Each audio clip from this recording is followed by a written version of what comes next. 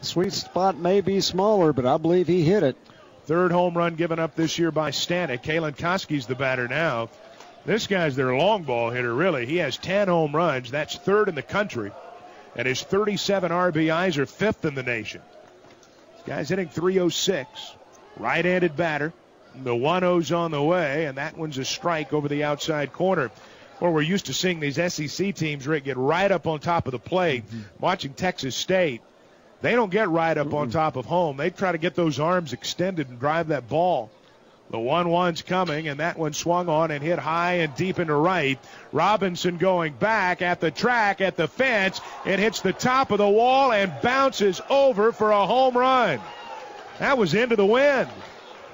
Kalen Koski just hit his 11th home run of the year. The Bobcats go back-to-back, and it's a 2-0 ball game.